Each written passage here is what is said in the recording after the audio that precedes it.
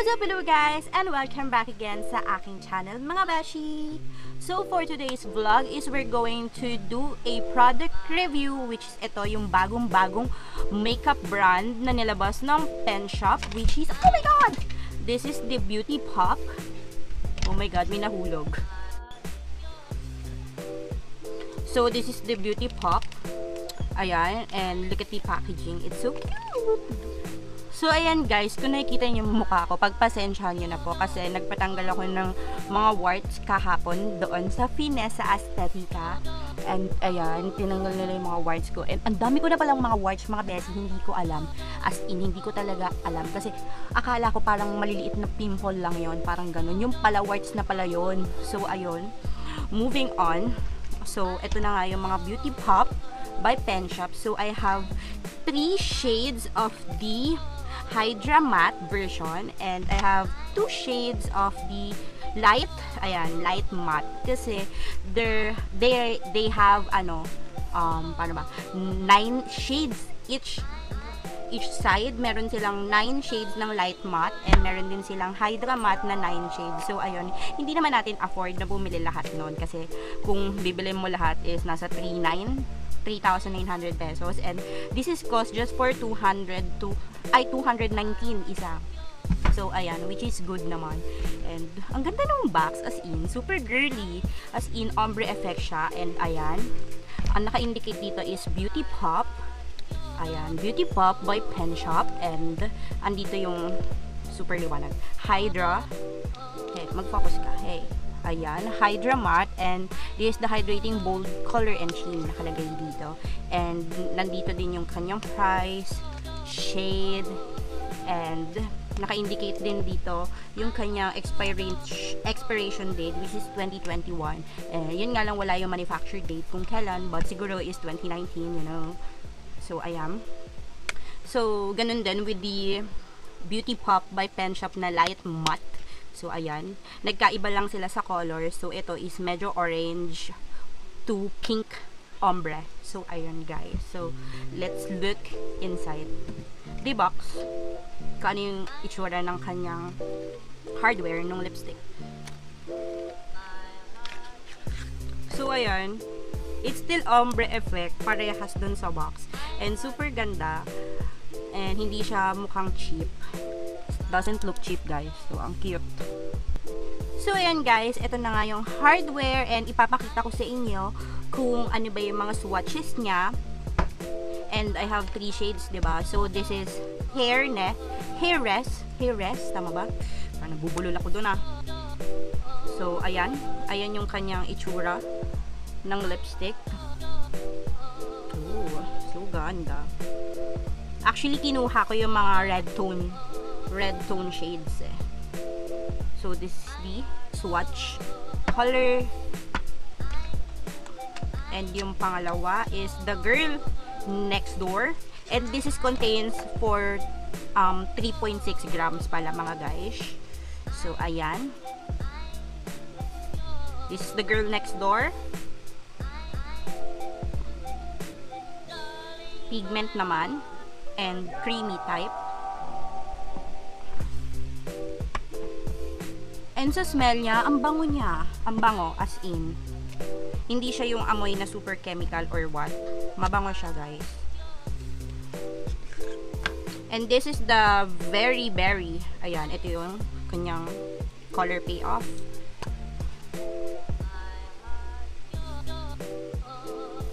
Ooh, nice. Diba? Mas darker siya dun sa hairrest. Nabubulol ako guys, lalo na pag-R. So, ayun, pagpasyensyahan nyo na. So, moving on. With this light matte lipstick naman na version nila. This is the lipstick hardware. Looks like the box din nila. It's ombre, and this is orange to pink naman. So, this is the... So, ang lightweight nila, sinasabi nila, it's lightweight, long wearing, and bold color. So, mas, mas siguro pigment siya. Oh, sabi na mas pigment siya kesa dun sa Hydra Matte. So, sana po mas madami pala akong binili na, na light matte kaysa sa Hydra matte. Nagsisi. So, ayun yung sinasabi nitong light matte naman.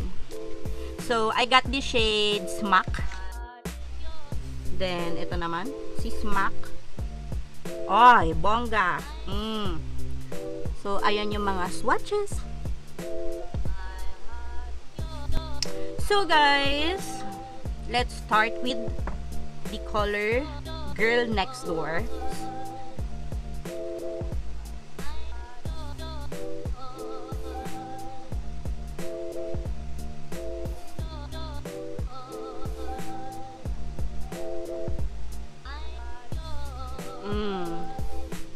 So, nice din. Ito naman yung mga shade na pang lakad mo lang, besh, pang shopping. So, ayan guys, ang ganda and very creamy siya sa aking lips. So, ayan. Parang na-cover niya yung mga imperfection ng aking lips. So, ayan. Nakita nyo naman. So, this is the shade Girl Next Door. So, ayan yung feeling sa akin itong Hydra matte. It doesn't super matte na matte siya. Andun pa rin yung creaminess niya. But, still, nice naman guys. Nice As in, diba, no? So, next shade. And guys, madali lang din siyang tanggalin.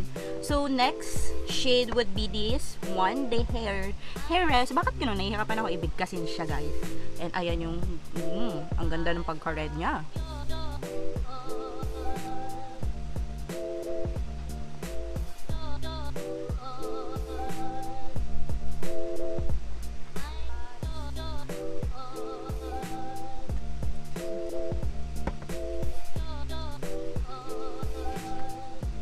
Bagay ba mga besh?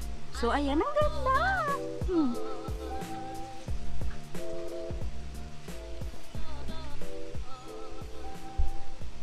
Ay! So, ayan siya guys. Madali lang siyang tanggalin.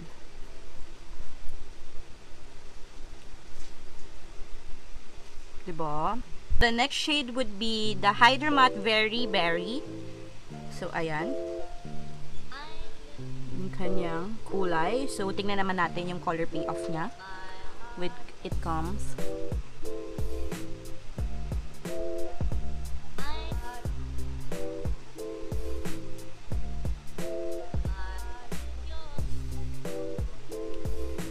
Iba yung ano niya Iba yung shape. So, parang hirap ako dun sa shape niya.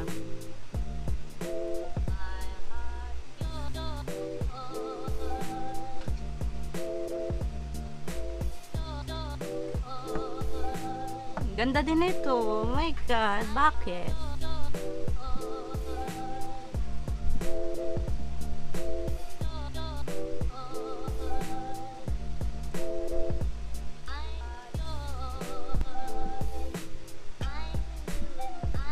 Hi guys! So next guys naman is we're going to try the light matte naman, which is the Smack shade.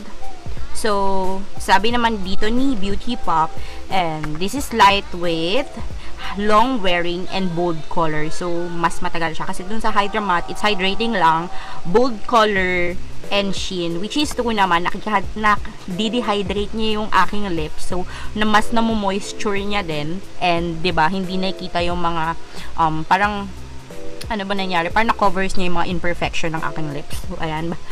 So, eto naman tayo. Moving on with the Smack shade.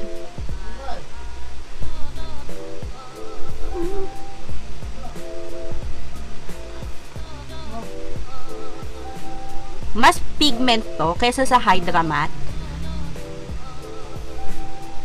Mas madali rin siyang i-glide sa lips. Etong light matte. Parang mas bet ko tong light matte kaysa dun sa Hydra Matte. So, this is the Smack shade.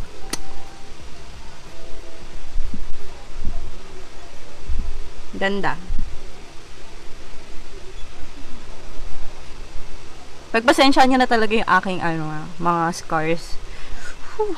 So, next guys is the light matte retro. So, this is the next shade that we're going to swatch to my lips. And ipakita ang color payoff. So, ayun na nga. Ano ba mga sinasabi mo, Gab? Ganda!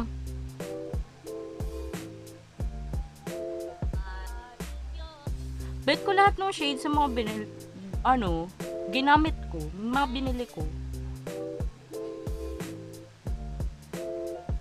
Doon ako nagkamali sa mga kulay na pinili ko. Oh my god, I'm in loving this shade. So this is the shade Retro.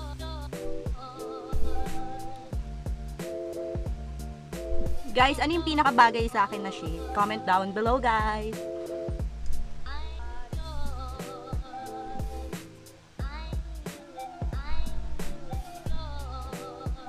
Besh, ang init. So, ayun na nga guys, is napakita ko na sa inyo yung swatches, yung color payoff niya sa aking lips, and yung color, nung itsura ng kanyang packaging, the hardware, and so on.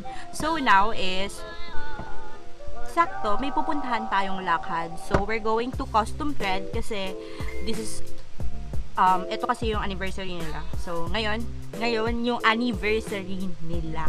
So, pupunta tayo doon. So, makikiselebrate tayo. So, dito na rin natin matitest kung okay ba tong pang long lasting nila. So, I'm wearing the Retro and sinamahan ko lang siya ng konting color ng smack. So, ayan yung color niya pag pinag-combine. So, ang ganda, diba? Bagay ba? So, ayun na nga guys. So, titingnan natin kung long lasting ba siya. Kasi yun yung sabi ni Beauty Pop dito sa light matte. Mas bold yung color niya, mas long wearing, and lightweight nga siya guys. Parang wala kang siya suot, and super na moisturize niya talaga yung aking lips. So, ayun na nga lang. So, ayun na. Titignan na lang natin kung gaano itatagal nitong ating So, we're going to try the wear test to this product. So, parang ngayon lang ata ako mag-wear test ng product. So, ayun. Try na natin siya. So, ngayon is mag-8 o'clock na. And, papunta na tayo sa custom thread. Bye guys! Update ko na lang kayo later. So, kung umabot na pala kayo dito sa video na to, don't forget to like, subscribe, and sama nyo na rin po yung bell notification button para maging updated kayo sa mga latest uploads na i-upload ko dito sa aking channel. So, ayun lang. So, ayun guys, is kumain kami ng pasta, and ito yung nangyari sa lipstick. So, nawala yung dito. Nawala na yung lipstick ko dito sa may tapos para na lang ako. Basta yung sa gilid na lang yung may lipstick guys. So, ayan. So, kailangan ko mag-retouch mga bitch. Kasi papunta pa lang kami dun sa event. Pero kumain muna kasi kami. Kasi walang food dun. Puro alak dun. So, ayan guys. Goodbye! Tapos dito rin napunta sa store guys yung yung lipstick ko guys. So, ayan.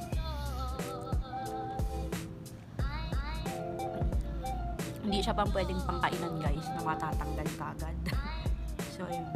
So, guys, time check, it's 10:30 and ayan, nag-ulit ako ng aking lipstick na nire-review. So, ayan, boom ko siya. Guys, inom ako ng mga tubig or what. So, ayan, oh my god! So, ayan, kasama ko yung mga kaibigan ko drive, si Chia at si Lilis. So, ayan. Oh, ayan yung while listening. Yes! Think ka daw, si Gabbie ang una. Si Gabbie muna bago ako. So guys, I'm home. So, ayun. Guys, kamusta naman kayo? So, ayun na guys. Ito na yung itsura ng lipstick ng pag-uwi ko. So, this is around 3:14. So, guys, natatandaan nyo is kumain kami before kami pumunta ng custom thread. So, kumain kami and nag-retouch ulit ng lipstick kasi pasta yung kinain ko nun. As in, talagang parang, kailangan ko talaga siya i-retouch kasi yung natira na lang yun sa paligid. So, ayun guys, pagkakain kayo, ingat-ingat na lang din kasi, ayun, natatanggal siya guys. So, ayun, pero long last naman siya eh. As in, meron pa rin naman siyang stain, may natitira pa din naman. So, ayun, nag-retouch ako mga around, magna 9 o'clock. So, ngayon, it's 3 a.m. in the morning. So, ayun, kakauwi ko lang. And then, so, before kami umuwi is, dumaan kami ng McDo para mag-usap-usap. Then, chit-chat lang, gano'n. Kumain kami doon. Then, ayan na yung naging itsura niya. So, syempre, nag-ice cream, uminom pa din, gano'n, uminom ng soft drinks. So, ayan. So, ayan yung natira. Ay, hanap ta. Oh my God. May chocolate ng ice cream, guys. Sorry naman. Nakauwi na hindi natanggal yun, no? So, ganun. So, ayan. Sorry na lang sa aking mukha, guys. So, ayan. So guys, ang masasabi ko dito sa Penshoppe na Beauty Pop na lipstick is super nice niya, as in worth it siya para sa 219 pesos. And meron ka pang pwedeng pagpilian, which is the Hydra Matte and the light matte. So kung gusto nyo mag long last, it's the light matte. And ayan, ito yung suot-suot ko. Then si Hydra Matte naman is more on moisturizing your lips or what. So ayun na nga guys. So goodbye guys, and see ya on my next video. Super sulit to guys as in, kasi worth it. Look at the packaging, oh, super ganda. And what about I like naman sa lipstick, it's super nice din, and hindi siya mahirap i-swipe. All in all, so ayun, nagpaalam na ako, no, pero ang dami ko pa rin ina-explain. So ayun na nga guys, don't forget to subscribe, like, share na, and comment down below kung may mga any suggestions kayo na ipagawa sa akin. Sorry guys, 5 shades lang na yung naipakita ko sa inyo guys, kasi actually it's 18 shades and di naman natin kayang i-avail lahat yun para maipakita sa inyo guys. So I just buy kahit county 5 shades para mapakita sa inyo guys kung ano ba yung magiging itsura nito lipstick na to. So ayun na nga guys, bye, and see you to my next video mga loves. Bye!